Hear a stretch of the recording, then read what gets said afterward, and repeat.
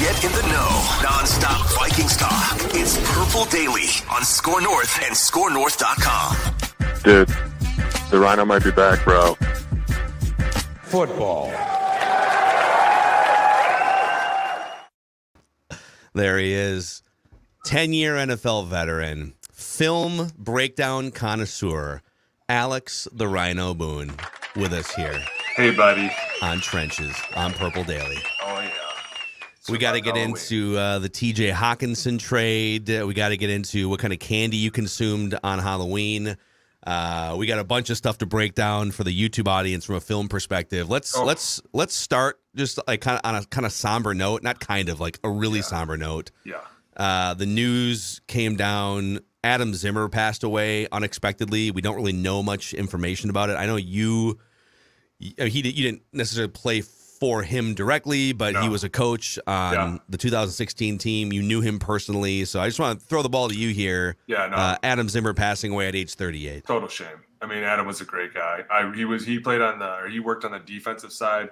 I gave him a ton of mess, especially because his dad was Mike, and I messed around with him a lot. But he was a great sport, and at 38 years old, nobody should die. And I was really sad to hear that because, I mean, he was one of those guys that probably yelled at him a lot. He took it a lot, and he really was such a cool dude about it. And we talked at times, and yeah, I woke up this morning. I was super sad. I actually texted Cordell down at the Bengals to see what happened, and he was like, "Dude, we just don't know." So it was a shame. Yeah. So yeah, thoughts go out to the Zimmer family. Totally. Just it's been a man with Mike losing his wife 15 years ago, and then everything that happened with his job professionally, and then this. So yeah, prayers up and thoughts and prayers out to the Zimmer family. And then the Vikings went out and made a huge trade today at the deadline. I think there was like 10 trades at the deadline today. I love that the NFL trade deadline is just gone bonkers. Like the last 5 minutes, everyone's like, you know what? I guess we are going to be the first to do it. Do it. Go for it. Like everyone's waiting for someone else. And then Roquan Smith goes to the Ravens. And everyone's like, do it now. Make the call right now. Make the call. I'm trying to figure, are they faxing in still? Are they calling? Is it like a wire? Are they texting each other? How do these trades go down? But TJ Hockenson, for what turns out to be, I think it was, I don't have it in front of me, it's a second-round pick, a third, and then the Vikings get a couple of fourths back, so they wind up, they don't give up any capital. Which makes no sense. Makes no sense to me.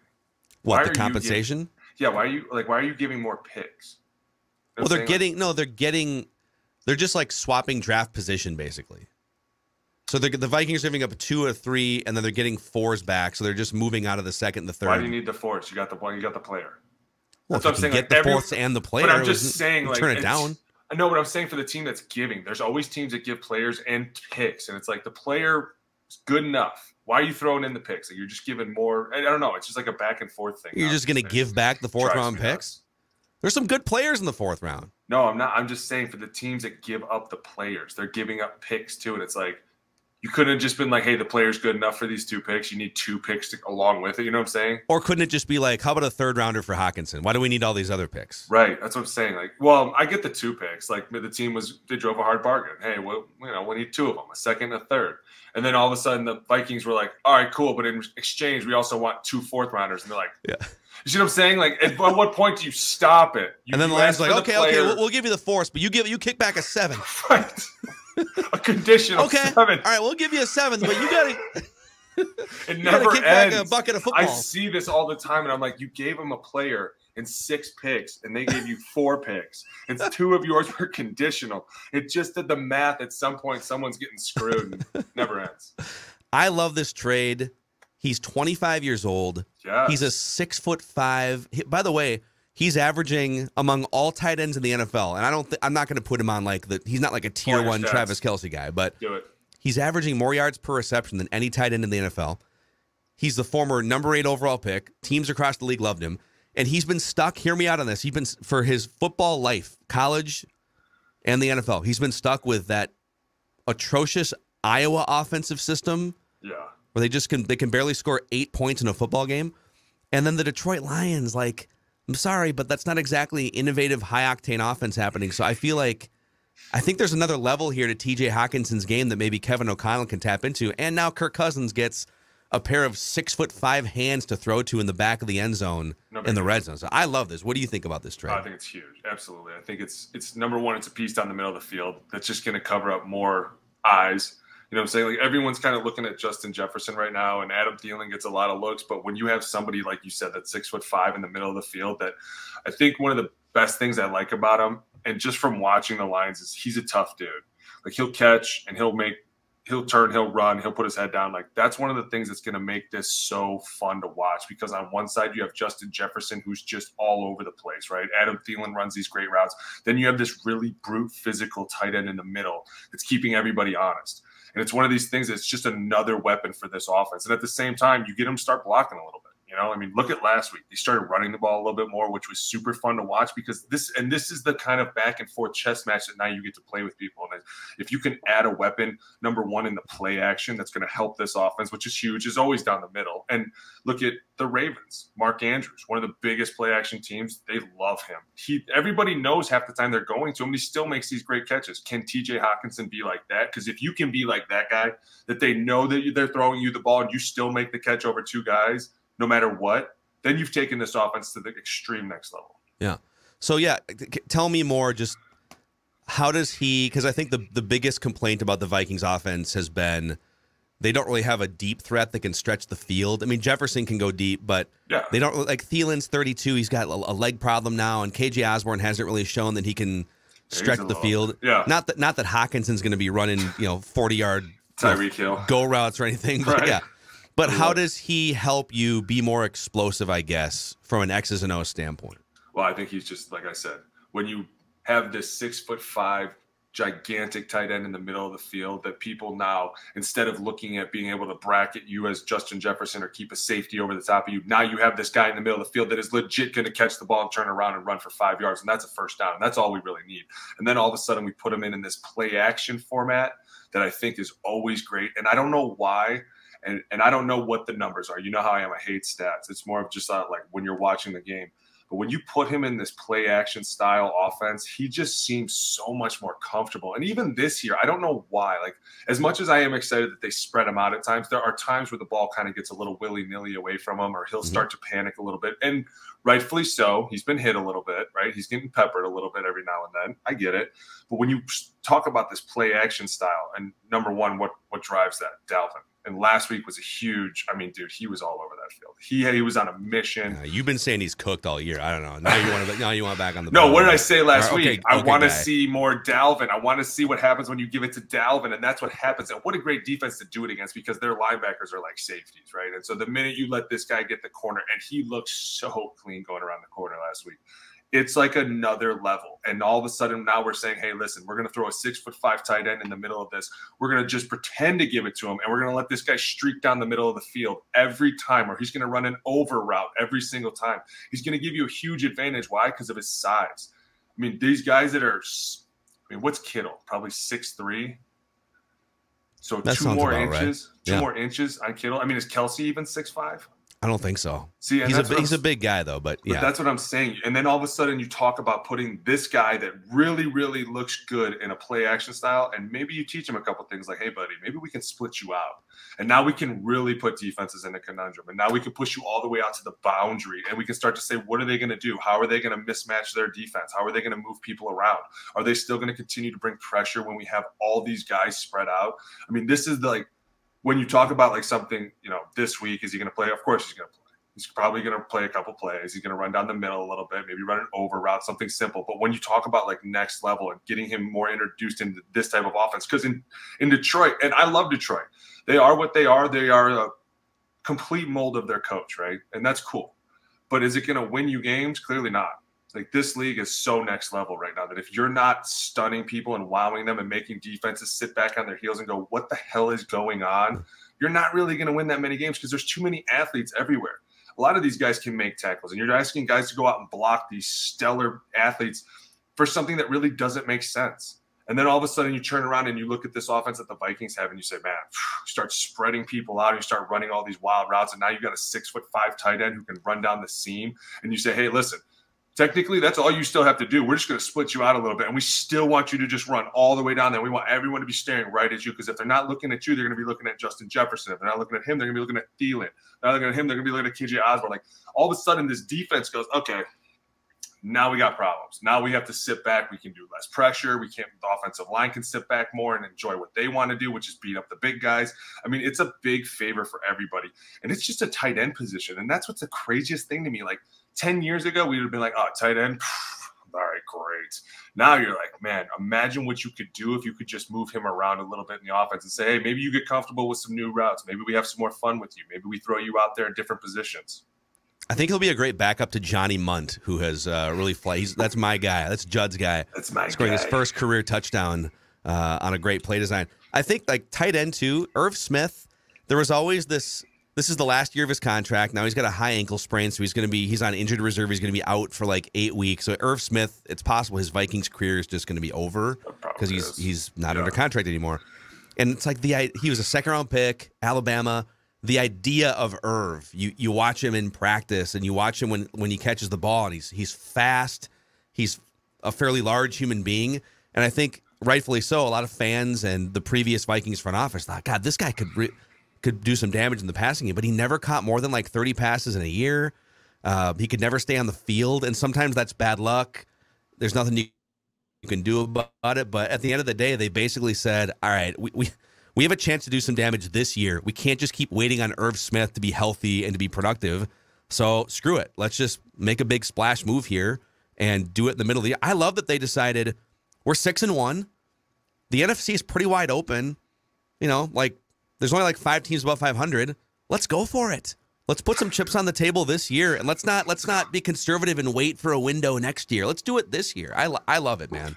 No, for sure. You have to love that, especially because they are 6-1, and they're still like, listen, we can get a step better. Here's where we can out scheming defenses. Here where we can start putting our foot on the gas pedal. And you have to love that. I mean, look at the Rams. I heard that they tried to trade 2 first-round picks for Brian Burns. Like, there's some GMs that just are out there, and they're constantly trying to get better. And you know that there's always going to be a big push the last day of the trade deadline, because everyone's like, this is it. After this, you can't do anything. So the GMs that are out there taking these huge risks, and they're like, listen, we need something. Let's trade for somebody. Let's get some new blood in here. Let's shake it up the system. Let's add on to what we have. Let's try to advance ourselves. I mean, you have to love this even more, because playoff pictures, guys like TJ Hockenson are going to be a huge threat, because everybody's going to be focusing on Justin Jefferson and Adam Thielen and the coverages. I mean, you talk about playing a team like the Bills, who are just phenomenal on defense, right?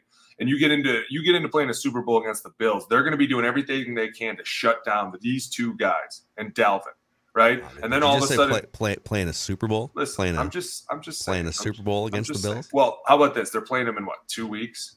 Super Bowl preview in 2 weeks. Preview and then a Super Bowl in like 2 months, maybe we'll see.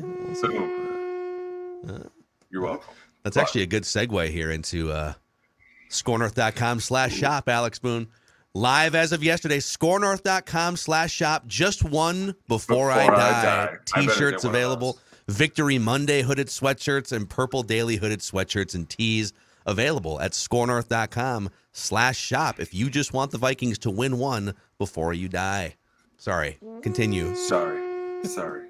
No, I'm just saying, like, defenses are going to eventually be smart enough to go, hey, listen, if we can take these 2 guys out of the equation, we have a good enough pass rush up front. We can live with what it goes in the middle. Well, not when you're a 6'5" guy running down the seam with his hand up and you're just chucking it to him. I mean, that's going to make things really hard for everybody. And all of a sudden, they got to focus back more in the middle, and then the outside becomes alive. And it's this cat and mouse constantly, and it's going to be huge for them. I feel like we've spent years, at least I have, kind of like lamenting the fact that Kirk loves his little like tight end safety blankets, you know, like Tyler Conklin and like older version of Kyle Rudolph and stuff. But like, this is green light. This is no longer a tight end safety blanket. This is like explosive playmaking tight end guys. So you're telling Kirk, hey, you got carte blanche to just throw to your favorite tight end. It's great. It's no longer just like a safe throw. It's a big chunk throw now. Here's what's so fun, because like, who was the tight end last year or the year they went to the Super Bowl? Tyler Higbee, right? Tyler Higbee Rams, was Tyler Higbee was the Rams. Don't ask me how I know that. Tyler Higbee was the Rams tight end. And there were times in that offense, and I'm not saying that TJ Hockenson could even be like Tyler Higbee, because he was such a special breed of tight end. Like, he was like a Wes Welker, Dallas Clark, you know, just shifty, had the kind of the Christian McCaffrey get away from you type of thing. But there were times where they would split him. They would do this 4-by-1, and we've talked about this before, but they would put him at the one side, right? And then they put OBJ on the other side. And it was really just to see, what are you going to do with Tyler Higbee? Are you going to play him one-on-one? Because if you are, we're going to fade. But if you put a safety over the top, well, then we know that you don't have the two safeties are not over the 4 side. You know what I'm saying? Like, then we've exposed this side. So it's like this kind of, and it was fun to watch because you would see Stafford kind of look over there and he would just kind of like smile, like there's no safety. All right, here we go, snap, and he'd just throw it. Yeah. And then like 4 plays later and you see the same formation, there'd be a safety over, then he kind of looked to the left, like, all right, now this is what we got. And it was just one of these things of like, it's so simple, yet it's so creative and unique. And it's so like, I can beat you with just the simplicity of moving a couple guys around, because then all of a sudden later in the 4-by-1, you got OBJ on the one side. And then it's like, now what are you really going to, you know what I'm saying? It's constantly moving people around and putting people in these awkward spaces and putting people in very bad mismatches. Yes. It's the illusion of complexity, as Football. Kevin O'Connell would. Dude, imagine being a middle linebacker in all this. You're like, wait, what? I want to show you. There's like 5 or 6 plays that we could look at. There's one that I actually canned from the Saints game a month ago that I want to bring back at some point. When it comes to just, he's using similar formations with different people in different spots to make it look more confusing than it is. But we'll get into some stuff here in a little bit. I do want to ask you. So this is one of the hotter starts we've seen in like the last 20, 25 years of Vikings football. 1998 they started hot and then they just stayed hot and went 15-1, and then they went to the NFC Championship game and that whole thing. But then there's been some other Vikings teams. This is where Vikings fans have some scar tissue, where they started 6-0 in 2003 with peak Randy Moss and Dante Culpepper, and they wind up going 8-8, missing the playoffs. And then you were part of a team that started 5-0. Yeah, we did. And missed the playoffs in 2016. But then you also were on some 49ers teams that started hot, stayed hot, and then did some damage in the playoffs. So I guess 2-part question. When you start hot like this, when you start 6-1 or 5-0 or whatever it is, how do you keep it going? And how do you know that it's for real? Like in that 2016 instance, did you think, God, we're 5-0, but I don't know about this thing? Yeah, that's exactly what we thought. We all knew it.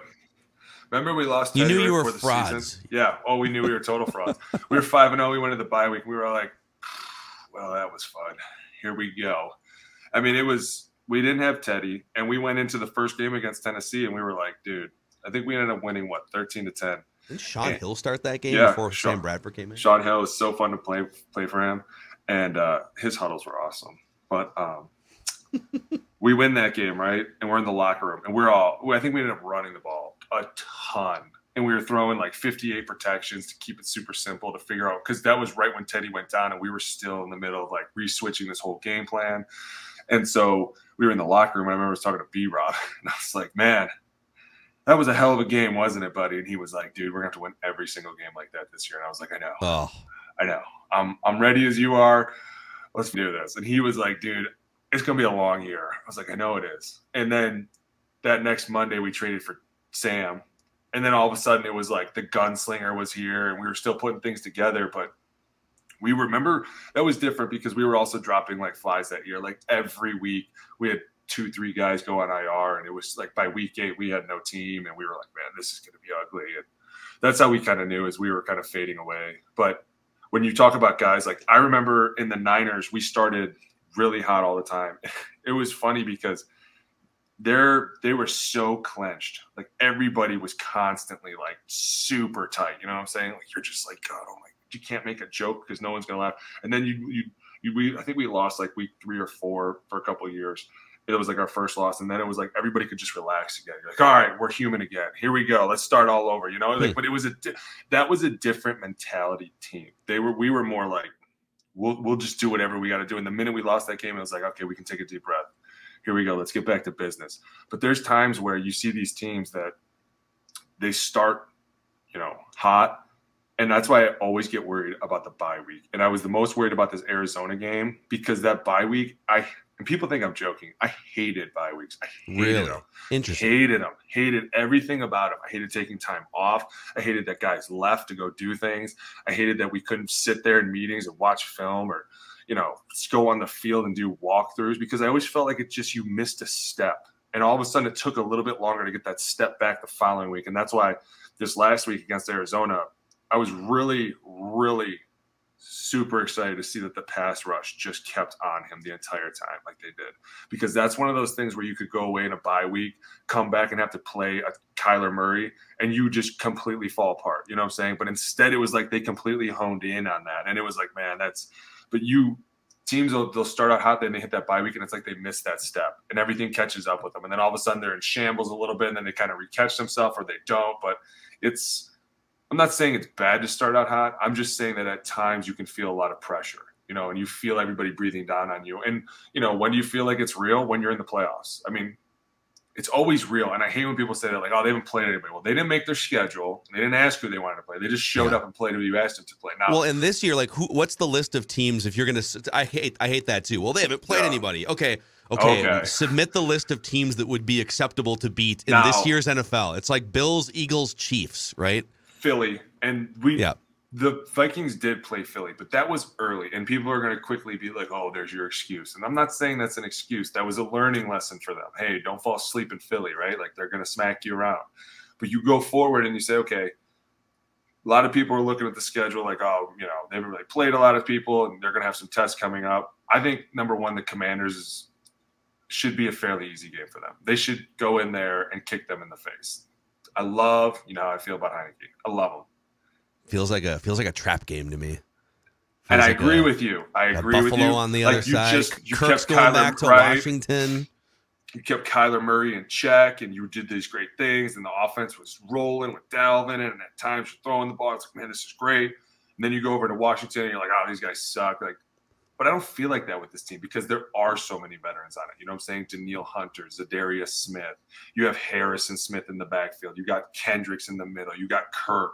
You have guys like Brian O'Neill. You have guys like Adam Thielen. TJ Hockenson, who's not a rookie. He's also a veteran. You know what I'm saying? You have Dalvin, guys like that. So I don't feel like this is the game. But you look at that Bills game, and that's another thing that could fall you into a trap game is you look ahead too far. You know what I'm saying? Like, you're like, all right, listen, this is light week. We're going to take care of these guys, right? This guy sucks. We're going to take care of these guys. And then we're going to play for real, right? Like, that's sometimes how you fall in a trap game. But you talk about that Bills game. That's going to be one of those games to see. Can we flex that game, please? I think there's like a chart. Is it the Chargers Niners? I think is the Sunday night game that week. When I get it, that's like LA and San Francisco. I don't want to see that kid anymore. I want to see. They'll probably try to flex it because that's going to be a super fun game. Oh, come on, dun, dun, dun, dun. Dude. Kirk Cousins in prime time. I'm telling you, dude. Oh, maybe we don't want him to flex it. Actually, it's true. Let's keep it at noon. Keep it at noon. Chris Myers, Mark Schlereth, yeah, right. Charles Davis. I really like this guy over here, dude. Mark Sanchez, bring him on, color commentator. Let's go. Mark Schlereth's the best. I never hear that guy. Well, I can't listen to these guys anymore. They say things that are so stupid sometimes, and I just mute it. I'm like, God, I can't even. And plus, I just watched the all 22 at night. Speaking of, should we dive into some right now? Dude, hit me. Should we get it? Okay. All right. This is, if you're listening on the podcast, Apple, Spotify, wherever, this is where I recommend you pause it and you move over to the YouTube version. We're like 25 minutes in here. And this is Down and Dirty, man. I'm just going to pop this up on my screen. Hey, by the way, before we do this, can I just give a massive shout out, number one, to Pat P. Yes. For not putting up with Cliff Kingsbury's shit. Like, dude, the first play they threw at him, and Pat P kind of stood up, and Cliff Kingsbury said something to him because Pat P was hot. I mean, dude, bravo, my dude. Way to show up. And also, I got to give a huge shout out to my dude, Gabe Poster, one of the quarterback for my football team. He did a big report today on his favorite player, and apparently it was me, and his mom said to me, I was like, dude, I got to give him. Wow. Right, oh, bro. That's great to hear. It really is. I love this kid. It's my guy. How much did you pay him to say that in the report? No, I swear to God. He was like, man. And then, who? So check this out. He, in this little video, he's like, I have to give it to Coach Boone, because he's my coach. He's like, but it's a close second for Dalvin Cook. I was like, dude, anytime you get put with Dalvin Cook, you know you're doing something right. If he would have said Frank Gore, I would have known he was just sucking up to you. Right. That's when I would have known. Yeah, for sure.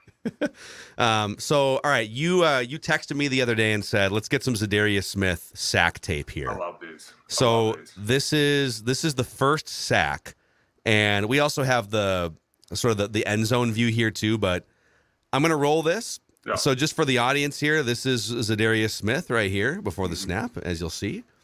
And I'm going to roll this, and you just tell me what's happening. I don't know if we talked last week, but if you're going after these guys, it's the interior of the core, and I think we talked about that. You want to go after the interior of the Cardinals. Yeah, it's going to be their right guard should be Hernandez, that used to be the first-round pick for the Giants. Their center is Billy Price, who used to be the first-round pick for the Cincinnati Bengals a while back, and their left guard is Cody Ford, who was the first-round pick for Buffalo. Yeah. Year back. And I actually used to be a huge Cody Ford fan. Great, tough player. And moving him in, I thought was a great move. But this year, these three don't seem like they've gotten it together well. The left tackle, DJ Humphries, that's my dude, DJ Hump. And the right tackle is Calvin Beachum. He was also one that got exposed, which I hope we can talk about later. But you didn't play for Kingsbury, did you? No, I played for the other one. The one that shall not be named. Arians? Yeah. Okay. I'm sure he's enjoying some cocktails and a fat buyout right now on the beaches of Tampa. So first thing, dumb question I notice here. You've got right here, bottom of the screen, you got Za'Darius Smith just kind of moving right to the inside here. And is this 98? Is this DJ Wanham here? Yeah, it looks like it's Wanham. So okay. Look how wide he's getting here, dude. Look at this. Almost kind of like he's going into coverage, right? Yeah. He's just kind of messing with everybody. What's he doing? You guys, so now look, see how wide everybody is? See how it's buzzing? See look at this. I mean, this is like... Right. They're out there. And a lot of what that is, and not so much on the right, like he kind of looks like he's just a little bit of a wide three, but on the left over here. And what guys have been starting to do in the last, 8 years, it's kind of been a trend. They start to push these D tackles out wider. And what it does is it causes these guards into more space, and it forces them to become tackles. And that's why these guys are winning on the inside. Like Za'Darius is crushing guards because they're not used to blocking guys like him with such space. So right here, we walk up. We got a 5-0, clearly. And what they're doing with Kendricks is they're drawing the center. So if Kendricks were to take, let's say half a step back, he would not have broken the heels of the 3 technique, right? That's when you start to declare guys up. If they cross the heels of the defensive tackle, he's now considered an up player. So right here, so this when you say 5-0, you're talking right here. 5 right there, yeah. Okay. So see how Billy Price is going to go back the center, and Kendricks isn't going anywhere. He's really reading the back, but it pulls Billy. See how it kind of pulls him for a second, and then it puts that guard right there, Cody Ford. He's kind of in a bind right there because he's like, is he coming? Is he not coming? I need to feel the bump. I need to everything. Keep going a little bit. From here, he doesn't really get a good push. He doesn't get a good hit on Za'Darius. Now look what Za'Darius does. I would say it doesn't look like he gets any. No, he doesn't get anything on him. Here, actually. And this is because, look, if you go back, it's because I would just give him a big giant question mark here, actually. Right? We don't know what you're doing, Cody. But what happens is because Billy has to check Kendricks, he kind of gets over there a little bit late. And then he doesn't get good position. And then look what Za'Darius does. Look at his feet right there.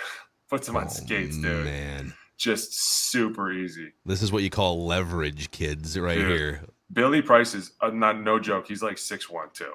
And Za'Darius is underneath him, driving him back. Now, look at the problem is, too. Look at your tackles.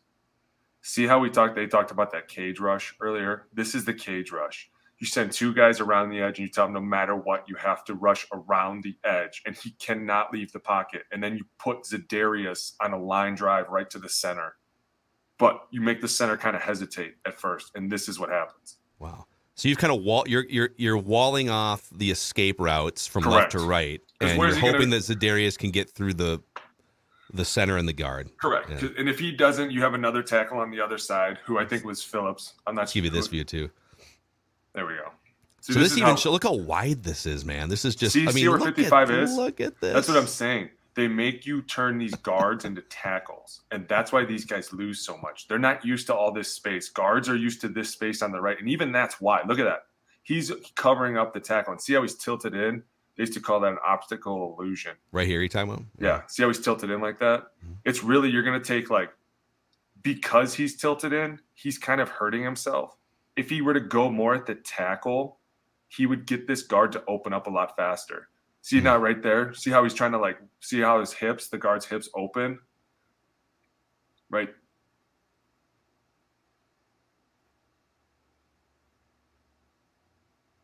Yeah. He doesn't know what's going on. This is a beautiful, beautiful pass rush. The poor center. I mean, this is one where you go back, if you're watching, if you're in the film room, you're like, dude, really?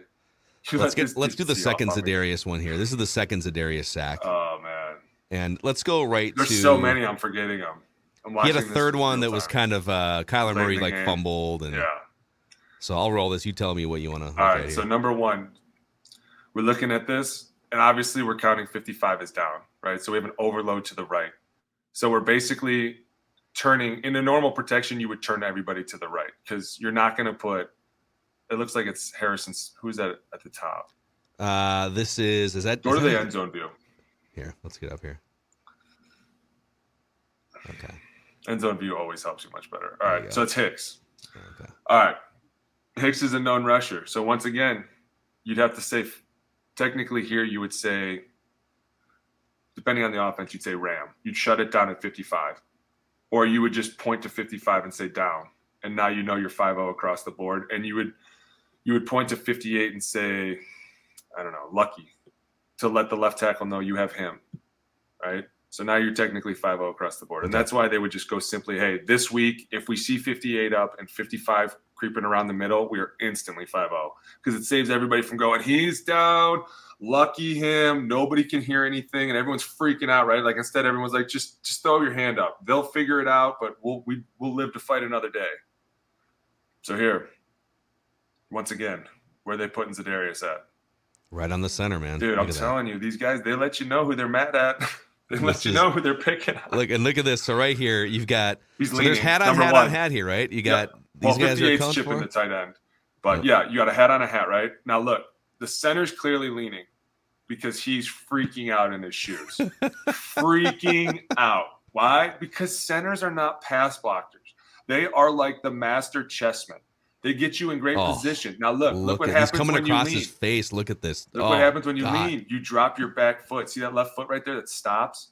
When your hand stops, your foot stops, and it causes you to turn open. Now watch. He's going to turn open right there. You're welcome, dude. It happens every time. Why? Because you didn't sit back and punch him. This is Billy's own fault. He lets Za'Darius run right down the middle of him. To what extent is this brilliant defensive play design here versus just maybe a misprotection? Because when I look at this, okay, so then even more bravo to Ed Donatel and the Vikings defense, because what you have here is Za'Darius Smith is healthy, which means he is one of the most ferocious 250-pound machine pass rushers in the league. Yeah. He's leading the NFL in sacks. He's back to his old form. And they have him essentially, like we talk all the time about, man, if you could get Justin Jefferson on a linebacker, it's just an athletic mismatch. Right. This is an incredible one-on-one athletic mismatch. Za'Darius Smith on a center. But one-on-one, right? It's not really that much of a crazy mismatch because that's what everyone does now. And they've been doing it for a long time. You can always find out who the team's picking on by where they put their pass rushers. Now, look, Danielle Hunter played most of the game over Calvin Beachum because they were picking on Calvin too, right? Mm-hmm. He's not one of the best. He's a good tackle. He's not one of the best. I think Danielle had 2 sacks too. He had a couple pressures.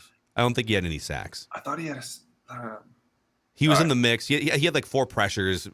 He might have had a knockdown. Kyler was all over the place. That's why, exactly. But when you put this known pass rusher over a guy who's not really used to doing stuff like this, you put him in a bad bind.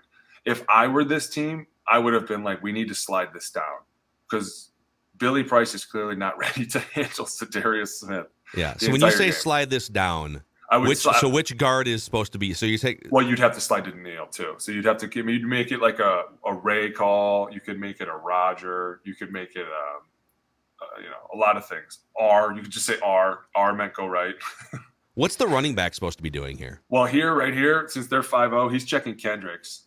to his near safety over here. See how he's looking across the field at Kendricks? Yeah. And then once he sees him drop, he probably has 4 strong and 4 weak because it looks like he looks out even farther. So he's got this corner or the nickel, and then he's out on his route, which is right. And then Hicks drops back into coverage to cover the running back here. So you can't even throw a swing pass. And I'm glad you said that because this is the last thing I wanted to touch on.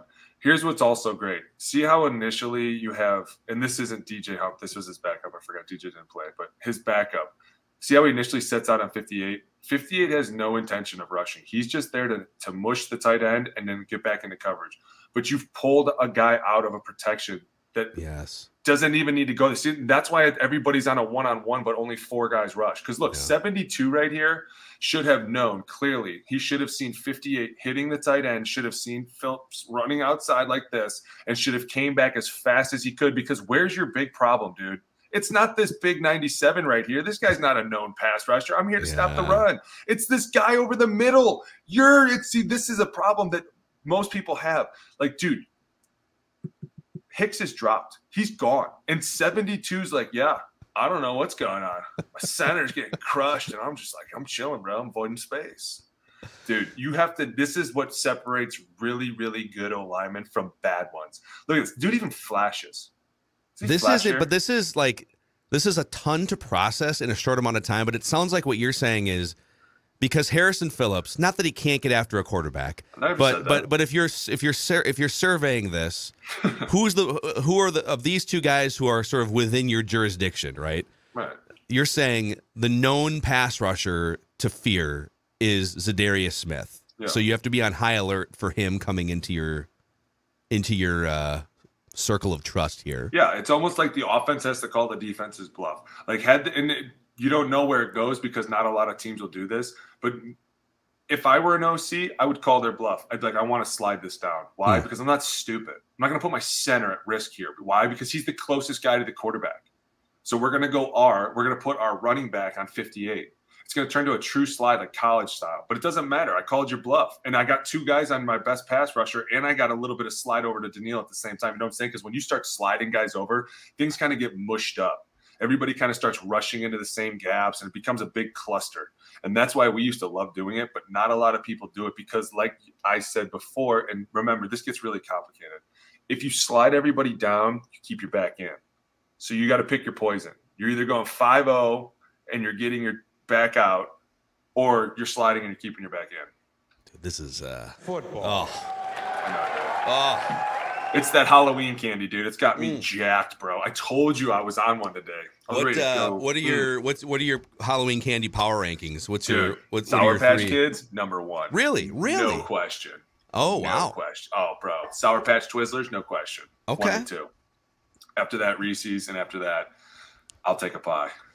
You know, maybe I'm late to the party on this. I was telling Judd this the other day in Declan, but my wife and I went down to the gas station. We had a little about 3 weeks ago, I had a hankering for some sweets, right?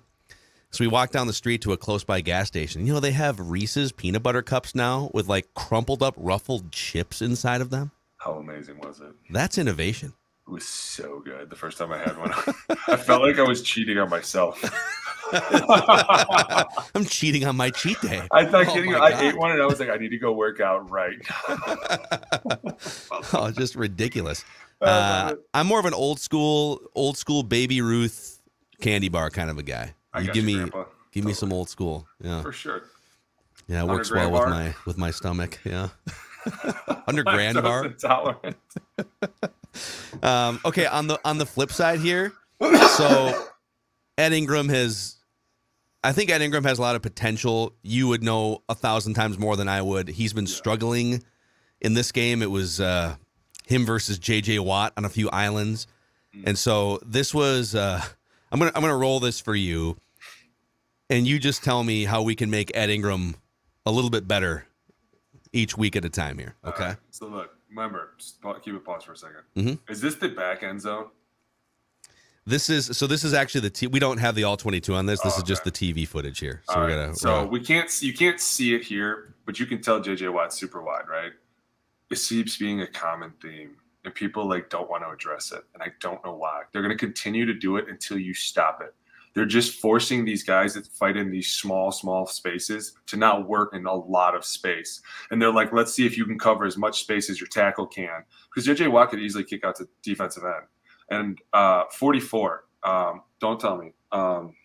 See his face, his teammate. I can't think of his name, though. Marcus Golden. Okay. He's another one. You put these two guys over here. As an offensive lineman, my first thing is get off the ball. Why? Because space. Well, and it's different too for me because I was a tackle, right? So moving me in as soon as they started doing this back in the day with guys like Michael Bennett, and all of a sudden like guards didn't know what to do, and I was just like, man, this is great. It's like being back home again.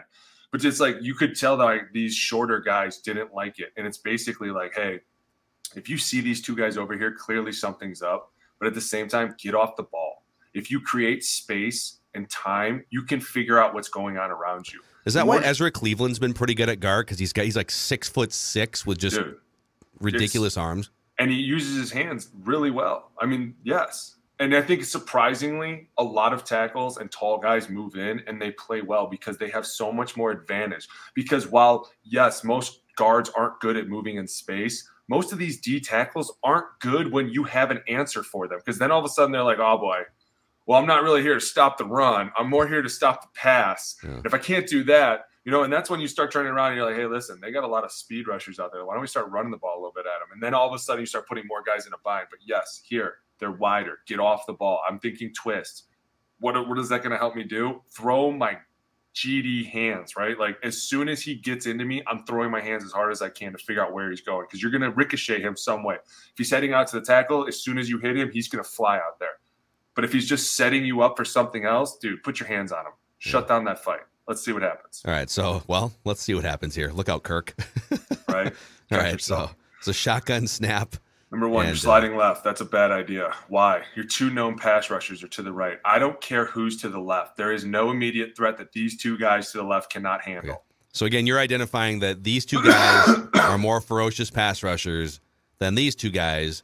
And so because of that, you should be sliding Bradbury to the right, not to the left, right? I know who the left defensive tackle is. I don't know who the left end is, but if you can tell me who that left defensive end is without looking it up, I'll give you $100. Yeah, I can't. My point exactly. Yeah. Who's to the right? J.J. Watt. Enough said, right? Yeah. Enough said, guys. I don't need to say that. And also, like, Christian Darrisaw is just straight up one of the best offensive tackles in the NFL now. He's going to make the Pro Bowl, for sure. And I'm going to tell you right now, Ezra Cleveland might slip in just because the two of them are playing really, really well. But that's another thing. Like some games we would go in and say, hey, listen, you guys are screwed. We're not going to slide your way. You need to figure it out. Be tough. Do what you got to do. There is a problem right there about the bull rush your right guard. Look at him. Right? Look at J.J. Watt. You're laughing, and this is driving me nuts because I'm looking at Bradbury when I'm like, dude, you should be going to the right. You should be going to the right to collapse this dude's lung. Whose job is it to make sure Bradbury slides to the right instead of the left here? Ultimately, it would fall on KOC, right? Like KOC has to have the ultimate come down and say, hey, no matter what, we see these two dudes over here just because of this reason of we don't want to get in trouble with the right guard. We're going to put you over here. And normally it'd be like, fine, look, there's nothing coming to the left. Like, we used to do it all the time. Hey, we're going to slide to this guy this week. And yeah, it used to piss me off at times, but you were like, whatever, dude, that's what they want to do. It's what they want to do. But go back here. Ooh, that's not a good position to be in. No, it's not. All right. You need a smoke? You need a smoke over there? Oh, God. Probably because I was at the hospital yesterday. All right, go back a little bit. Let's see it from his stance. Take it from right there. Okay. All right, let's see here. We get a good kick. We getting a good kick? Let me see. What's a kick mean? A good drive catch. It's like when you're pass pro. This is called pass proing. You're kicking out of your stance. Number one, he's coming up out of his stance. Driving me nuts, kiddo. See how he's getting a little higher? He's too up right as he's getting farther back, he's coming up taller. See, right there. Stop. He's committed. Dude, you're as committed can be. His head is down. He's not even really looking at you, and he's getting ready to drop everything into you. This is the textbook TJ or JJ Watt. textbook. I'm one step and I'm coming right down your grill. Look how low he gets. This is the moment where you stop. See, but now here's the problem. Go back. See how his feet are still moving? He's got happy feet. He should go 1-2, set one more time, 1-2, stop and throw your hands now. But his feet are moving. And when your feet move, you have no power with your hands. See how high he is too? You can see him getting ready to brace. See, the foot's not all the way down yet. It's still kicking. And sometimes this happens. And I'm not a doctor, but I'm smart enough to know that your body will put you in a better position naturally than you think it will. So even if you this could be just him, he could be like, dude, I thought both my feet are in the ground, but he's trying to drop because look, JJ's inside. See, he's inside of his frame. You can see Ed's hand right there. That white, yeah. That white flash is his hand. And see how it's on his shoulder the whole time? Right there. JJ's just. Yeah. How fixable is this stuff with that Ingram on the fly? I mean, we're in the middle of a season here, and they're 6-1. It's hard. It's hard because you can practice a million reps a day. But until I physically put JJ Watt across from you, I don't know what you're going to do. And that's why sometimes when I train these guys, I'm like, listen, I try to train them for super chaotic moments. Like, this is going to be a total chaotic moment, and I need you to be really calm. You know, I love the fact that he just kind of at the end of the play just lays down on J.J. Watt here. Yeah, he might as well lean on his knees a little bit here, though. Don't do that. This is right here, man. This is perfect form. I don't even know what to say to that. Look at the umpire. He's like, oh, God. All right, guys, get up. Get up. What is happening down here? Not quite sure. Why is Ingram just laying down on J.J. Watt, who's on top of Kirk Cousins? That's not good. So there's a few plays like this. A few plays like this. Linemen don't help up the quarterback after you give up a sack. Drives me nuts. Yeah. But this also, too, because I know that people have asked, shouldn't Kirk have gotten rid of the ball? You're like, dude, sometimes these things happen so fast. If you were to play this in real time, it's like catch ball 1-2, you're sacked. I want to do one more play with you here. So you can either do you want to do which big Dalvin play do you want? Do you want to do the jet sweep motion, fake handoff, I think to Jalen Reagor touchdown, or do you want to do the 30-yard pitch play where Garrett Bradbury got called for taunting afterwards? Yeah, by the way, that was hilarious. Don't call that. Quit calling taunting in the NFL, for God's sakes. Dude, leave these guys alone. No, this one was, this as fun as this was to watch, kind of knew it was coming. What, the pitch? Yeah. Just because, there's nobody over here. Look at 52. He doesn't even realize, and this made me and my oldest laugh so hard, because 52 doesn't realize that they've pitched the ball for a good 2 seconds. I'm not even kidding you. He just stands there. Look at him. I'm not kidding you. We were dying. I was like, Johnny, he doesn't even know. That's some high school shit. I didn't even see it, coach. I didn't even see. It's like something you would tell your high school coach. You'd be like, it's okay. It's okay, buddy. See you next time. Then Dalvin's gone. And basically, I think this is Johnny Munt getting out here on this block. It's basically Dalvin Cook with one defender. Dude. Johnny Munt, hat on hat, and then good luck. Buda Baker with the save. Buda's he's a good player, too. But he hit Dalvin, and you could see he was shaking his head. He was like, that hurt. That made me laugh. Let's get to the other one here, because they've been setting these up all year in the red zone. And again, this is just my amateur football fan mind here, but I love once they get inside the 10-yard line, I love how they use the jet sweep as sort of, hey, we could hand it off. We could run jet sweep motion with Jefferson, with Jalen Reagor, with Adam Thielen. We could hand it off to them. We could fake it, give it to Dalvin, could fake to both, throw a pass to Johnny Munt for a touchdown. It's the illusion of complexity. Right. It's the same thing, but they can do 6 different things out of it. So this is the TV footage here. They do have some all-22 on the back half of this, so it's not going to be perfect, but about this is amazing. Okay. So we got a 2nd and goal here from the 4.5, 5-yard line, and this is Jalen Reagor in motion.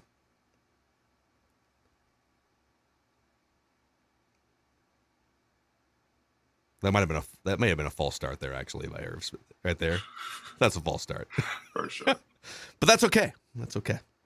Or it's either a false start or it's two guys in motion. It's definitely a false start because it's two guys in motion if it's not. Yeah.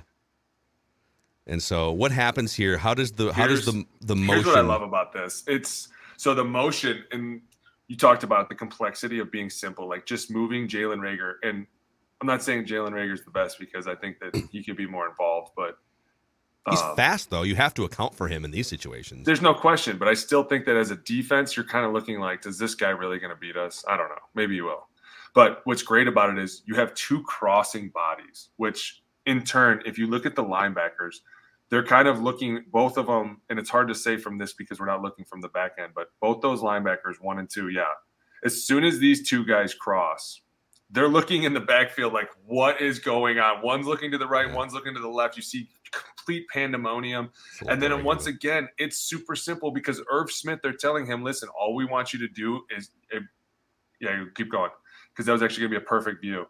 They just tell him, listen, you cut that defensive end. If he starts to crash down, you just cut him and you let the wash of the offensive line take the running back in, just like this. There you go. See how the offensive line is continuing to wash everybody down, and Irv Smith becomes like the knife that comes back and cuts it. It's super fun because it's like a Y hide, and they don't see you coming. And if you're really diabolical, you actually cut them. Look at Darisaw here, too. Just mauling. Good luck. Yeah, that's beautiful. Brings a tear to my eye. Dude, it's so fun. So fun to watch this stuff. And it's a simple zone. Like up front, you're running simple 5-man box zone.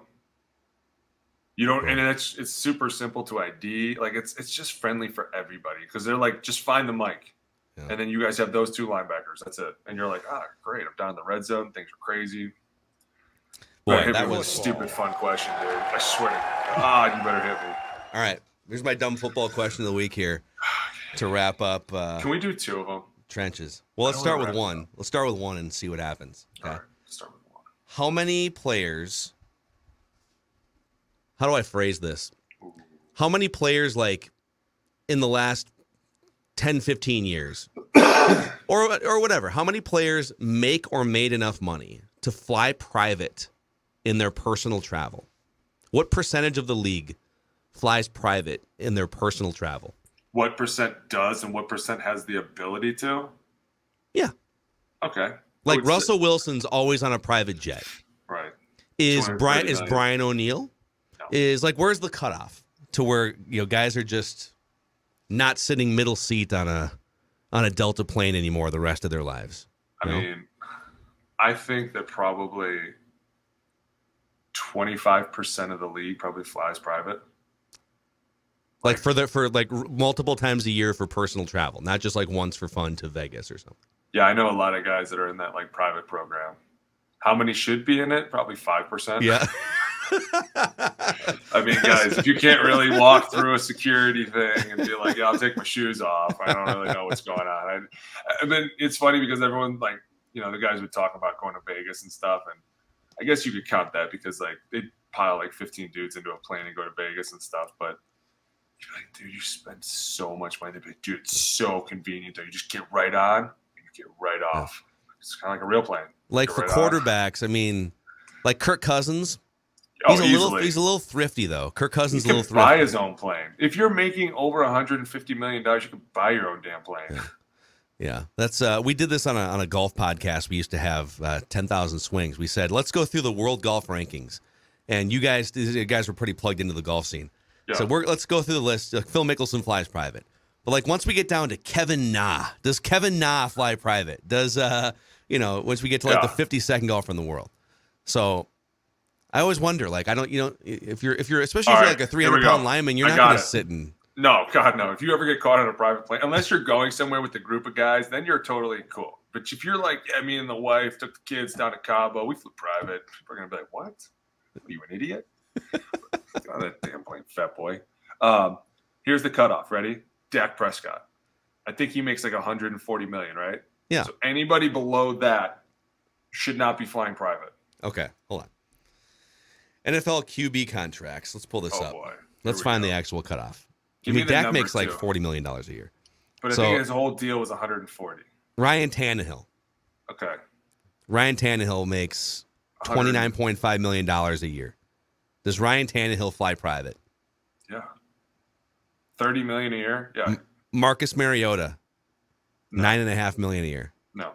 He's flying a Comfort Plus.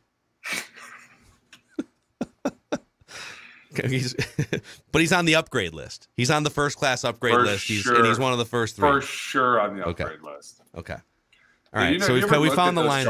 Marcus Mariota is the line. That's the. Have you ever seen how much it costs to fly from here to Vegas? I think it's like $30,000. That's just one way. Yeah. Well, if you make $30 million a year, then you probably just budget for that, 10 times a year. What else are you going to do? You're going to buy another car? I've always wondered that too.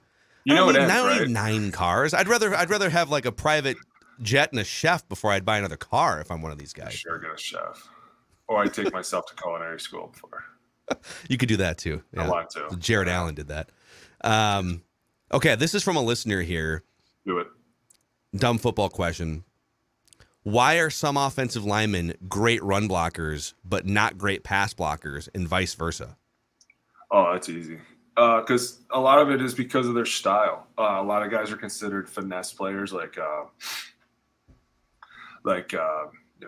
Joe Staley was considered like a finesse player. Like he was really good with his feet. You know what I'm saying? Like he never. And I used to kind of think about it like this: a finesse player could turn a power rush into a speed rush.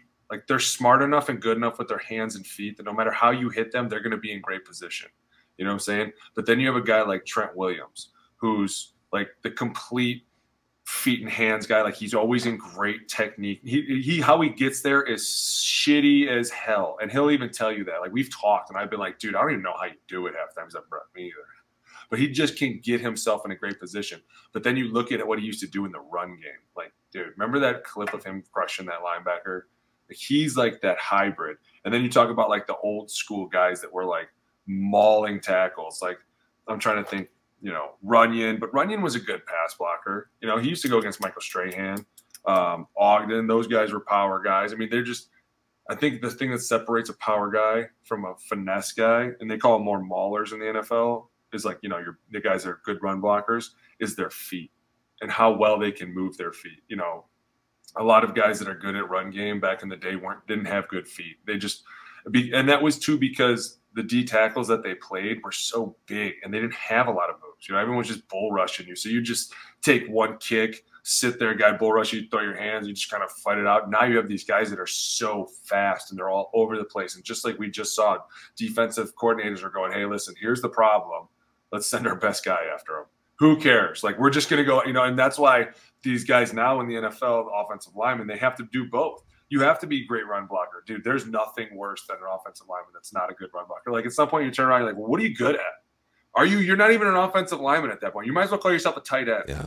Isn't that kind of, I think the Bills are going to be favorites in 2 weeks for sure, but the Bills aren't a great running team. No. So you can kind of, again, but be careful what I wish for here. You can't do the Bills because they're another one. Their offense from Brian Dabble last year, I was super excited about their offense. So I watched them all the time, and I just could never get a beat on them. Like I was like, they just throw out the most insane plays. Like it's almost like they just throw stuff at the wall and go, let's see if it works. Like, you think the guys will actually run it? Do you think they'll actually run this? Yeah, they will. Okay, cool. Like they were running things that were so you're just all over the place.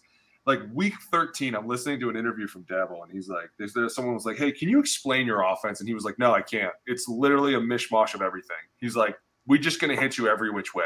Yeah. And I started to think about that, and I was like, man, number one, he's not wrong. Number two, what a great way to attack a defense. Like, you don't know what's going to happen. But all you know is this guy back here, he can throw it 100 yards. And that guy out there, he can run 100 yards faster than anyone on your team. So at any point in time, if we just get all willy-nilly, we're just going to go, hey, dude, just launch it down there. All right, good. Yeah, here we go. 10-man pro, one guy in a route. Yeah. Who cares? Like, so like you talk about that kind of thing, and it's dude, it's super. It is such an advantage to have, and there's always at any given point in the league, the last 20 years, there's like 3 or 4 guys. I mean, Russell Wilson was this for a long time. That are just cheat code guys that can just, all right, whatever we run, if it's not working in the first 2 or 3 seconds, then Josh Allen's just going to run around and do something. That's like the Vikings don't have that, and I'm not trying to rip Kirk, but the Vikings have to be super organized within 2 or 3 seconds, or the play's over. Right. The Bills and a few other teams. I mean, they put the Ravens in that mix. They've got the luxury. I mean, the Chiefs of all right. If the first 3 seconds are a train wreck, then okay, we've got this other play called Josh Allen time. Dude. Well, and it's not only that, but it's crazy because teams like that, no matter what happens, like this last game, who did the Bills just play? The Packers. Yeah. Right. Like the first half, I'm like, I turned it off. I was like, wow, this is just an abomination. It's gonna get ugly quick. And then the second half, I saw that they kind of stalled out. But when you talk about these teams, number one, their defense. I mean, their defense is so good, dude. They're just, and I saw a clip. I think it was Matt Milano tackled AJ Dillon from behind, and they didn't call it a horse collar, but they should have. And that's like one of the things that like they do defensively. Like they're just wired so differently. They don't care if there's a flag. They're going to bring you down violently. Like they're just going to come after you. And then offensively, they're the same thing. You don't know what they're going to do, but they're just going to throw a bunch of stuff at you. And if it doesn't work, they're going to go in at halftime and go, Josh, you ready? You warmed up now, buddy? Here we go. Stephon, you ready to roll, baby? Let's do it. Like 3 guys covering you. We don't care. Throw it. Throw the ball. It's kind of maddening at the same time because you're like, dude. But I know that the Bills will be favorites. But I will just say this. If there was a weakness on that Bills team, it might be their offensive line. Yeah. Like they can be had. And that's one of the things that brings everybody down to 0. You know what I'm saying? Like if Josh Allen can't stand back there for 10 seconds, how good can he really be? I don't know. We're going to find out. You know what I'm saying? Like and that's what's so fun. And that's some of the more, everyone's going to be like, oh, the Bills are going to kill him when they listen. I want to see it first before I believe it. Yeah. And of course, we just overlooked the Commanders. We just fell into the trap right there. We just disrespected. This was whiteboard material for the Commanders. Look at these 2 guys. They just spent 10 minutes overlooking us, talking about the Vikings opponent. Del Rio, you really want me to throw up some bulletin board material? I got some shit I can start talking right now, okay? You want to hear something? Riverboat? Let me see your cards. Riverboat. Show them to me. Let's see them, buddy. No, I'm kidding. You know what? Honestly, I like Washington. I like Ron. I don't know why. I love Jack Del Rio. It's like the look on his face. He's got like this evil look all the time. Like he's just thinking something. He's up to something. Yeah. Always, right? And I remember when he used to be in Oakland, and they had a little squad for a while, and they just never could do it. But former Viking, my aunt used to have a huge crush on him in the mid-1990s. He's good looking. I could see that. She had a little Jack Del Rio card magnetized on her refrigerator for a number of years. Sweet name, too. You can't tell me that's not a cool name, Jack Del Rio. It is a pretty cool name, yeah. Hey, you, what's your name? Jack Del Rio. Yeah. Hey, dude, true story. I want to see, and nobody's going to know what I'm talking about, but if you do, you're a real one. Before this game, I would pay money to see Greg Minuski and Jack Del Rio go at it. For sure. You know who Greg Minuski is, right? No. Who is it? He's one of the defensive coaches for the Vikings. He came with Ed Donatel. I got you. He was my defensive coordinator my rookie year in the Niners, and he played for Washington, I think. He was like notorious for this clip, and there was like back when Steve Sable was doing film. Remember the NFL films, which I used to watch with my brother every day after school. It was so exciting. And he was like sitting there one day, and he was like, yeah, you know, I'm just here to chew bubblegum and kick some ass, and we're all out of bubblegum. Yeah. I was like, no way he really said that. Dude, I met him, and now I know him, and I was like, wow, that's incredible. I think you've stumbled into a brilliant idea here, just like a preliminary boxing match or a mixed martial arts fight. No, outside. 30 minutes before the game. Just run 2 dudes out there and see what happens. I'm telling you, they're the 2 toughest guys I've heard about. I'm telling you, Greg Minuski's tough dude. All right, it's going to be Wes Phillips against KOC. Yeah, Kevin O'Connell. Oh God, my turn. Versus Riverboat. Yep. You're needed in the parking lot. Whoever wins the fight, their team gets 3 points tacked onto the score to start the game. Let's get it. I've said this about hockey fights. I think it's just really dumb and random when 2 guys the game just stops and 2 guys just drop their gloves. And so that doesn't make sense. Just seems weird. So if you're gonna do it, whoever wins the fight, their team gets a goal. Give it to him. All right, we're down 4-1. We're not going to score the regular way, and so we're going to pick 3 fights, and we're going to try and even this thing up. See what That's happens. the problem. You're not gonna have anybody dropping their gloves. Like, dudes are gonna be dropping their gloves. You're like, nope. Come on. Dudes are just punching guys. No, we're up 4-1, man. I'm not fighting you. Imagine being the guy to give up the losing goal. What are you, chicken? Oh, man. All right. Well, that's a wrap on this episode of Trenches with Boone here. Thanks for the PhD and why Za'Darius Smith is the NFL Comeback Player of the Year, most likely at this point. He's probably going to have 3 sacks this week.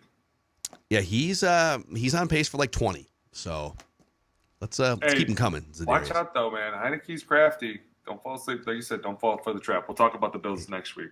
Can't wait. Yes. No, we're gonna look ahead again next week. We're gonna look like 3 weeks ahead and overlook. We're gonna create some more trap games, maybe. Probably. So, and if you guys have dumb football questions, hit us up. Send them over via the Score North app or send them to me on Twitter, and we can stockpile them for the rest of the year. And if you have any other film clips you want Boone to break down and educate us, hit us up with those too. So, all right, he's Alex. I'm Phil. See you guys next time on